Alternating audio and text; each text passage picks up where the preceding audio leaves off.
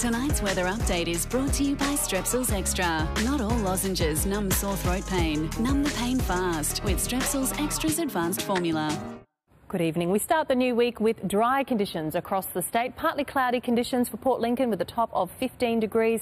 Murray Bridge will see a top of 17 and Mount Gambier a top of 14 degrees with temperatures overnight dipping down to 6 degrees.